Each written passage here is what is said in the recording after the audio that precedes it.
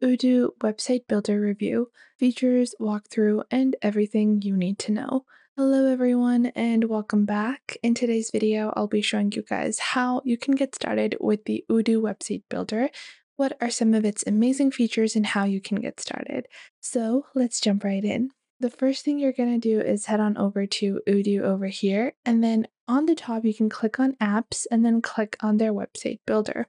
Once you click on their website builder, you can create your professional website within minutes. Simply click on Start Now, it's free, and once you've done that, you can begin your trial on Odoo.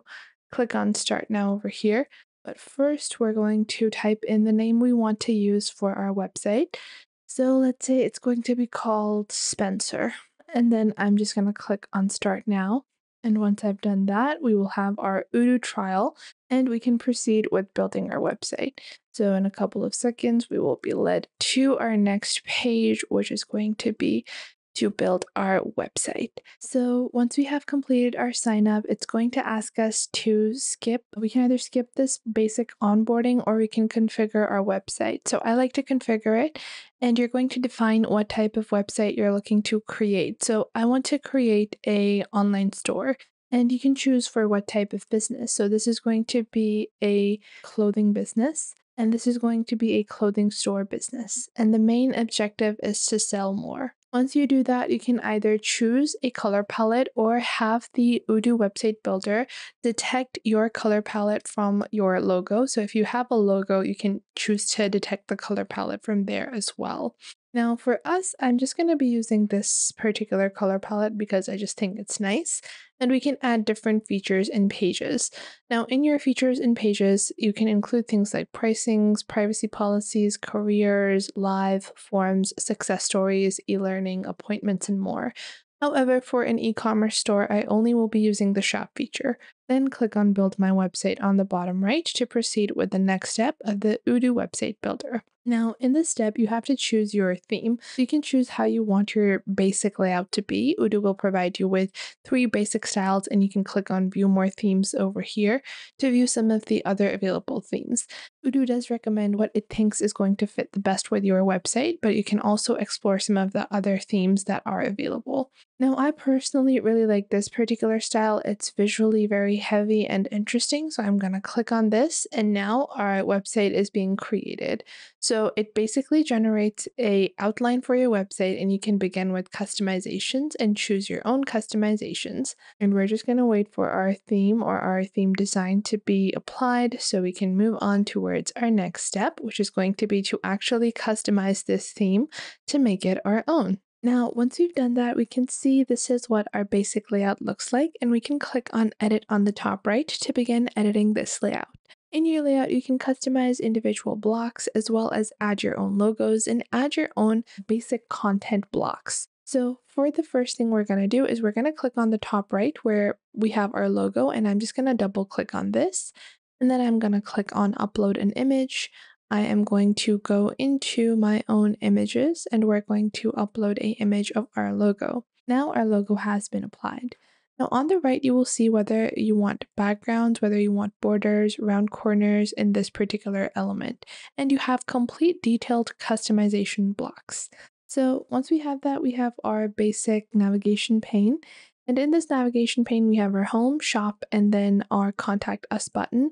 Then we have our phone number, which I don't want listed here, so I'm just going to delete that. Then we have all of this, which I also don't think is necessary. The contact us button is not relevant to like the top section. I don't want to include that in our basic header. So I'm just going to select this block and we're going to discard it. Oh, cancel, not discard the edits. We're going to click on the button and then delete the button completely. And again, we have this login section, which we don't need. So we can also remove this from here. And once we do that, we can see, I'm just going to save our changes for now. And this is now customized a little, but I still want further edits, so I'm going to click on edits. Now over here in our collection section, we can click on the image to choose the images we want. Once you click on your image, you will see on the right, you have your text cover, layout, as well as images and elements. And in this, you can click on replace to replace the pre-existing images and click on upload an image. From there, you can upload your own store images, and select them to be added instead. Now, if you want, you can also choose the background, position, filters, formats, and quality that you want. You can also apply animation so you have a nice changing image as well. Now over here, I'm going to change the text simply by selecting it and entering my own. Enter a era of elegance. And then I'm going to change the tagline as well. The silhouettes of royals, let's say. And then I'm gonna correct my spellings, which for some reason I can't find. Then below that we have a discover it. So I'm gonna change that to shop now instead, because I don't want a discover button. I want a shop now button. And I'm just gonna click on this, and on the right, we're going to add shop now. Then we're gonna click on the link that it's going to be leading people to. So you guys can see if I click on the button, it actually leads to a different page than the one I want it to lead to. It's going to lead to our Discover page, which I'm going to click on the right over here. And once you click on the link, you can enter the link you want. Now below that, you have individual images. Your template might differ. You have individual blocks, and you can click on delete if you don't want a certain section, or you can just click on it to customize it. So we can click on these icons, which I don't like, so I can just click on these. And we can choose to just double click this, and we can edit the pictogram, or we can simply click on replace on the right to add a different one. We can also just click on delete to delete the icon like this. So I'm going to click on delete on the right.